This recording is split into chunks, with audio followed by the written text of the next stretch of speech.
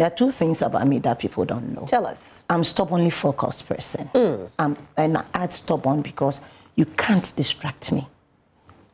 I say you can't because it will not happen. It doesn't matter what you do. If this is where I'm going and I know I'm not planning evil against anybody, that's what I don't do also. To sit there and say, okay, oh, you're doing well. Let me see how I can bring you down. I don't. That is when you have the fear of God. Because I believe that God has a reason why he created you. He has a purpose for you in your life. And so, whilst you progress, I should be happy for you. And the second thing people don't know about me is that I'm never in competition with anybody. I'm never in competition with anybody. My today is in competition with my yesterday. To do better than my yesterday 25th. Today is 26th. Okay?